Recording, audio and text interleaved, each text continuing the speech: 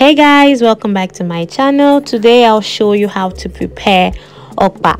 Okpa is actually originally originated from Enugu State in Nigeria, but the only thing you have to know is it's very delicious. So let's get started.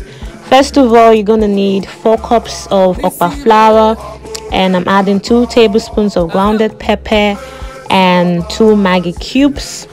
After then, we just mix it properly with a spoon.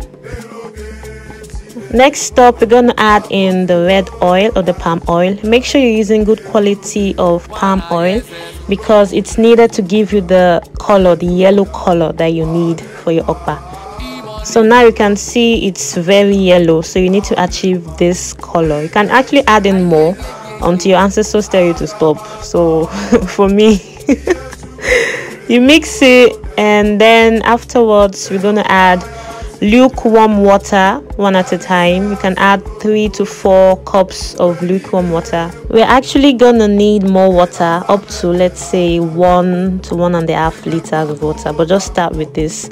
And if you're having any seeds or lumps, you can actually blend the mixture or keep stirring like that. So we add 2 more maggi. Just be tasting it while you're mixing it. After you've added the 2 maggi, you can choose to add salt, but me, I don't like salt in my food. So now I'm adding 1 fresh pepper. And then our final step is to cook the okpa. You can actually choose from strong transparent plastic bags like the one I'm using, or banana leaves, or aluminium foil, or you can use like bowls. And now we're going to cook it for like an hour, and then it's ready. It's ready. Thank you guys so much. I hope you enjoyed the video. Don't forget to subscribe, comment, like, and share my videos. Please guys, thank you. Bye.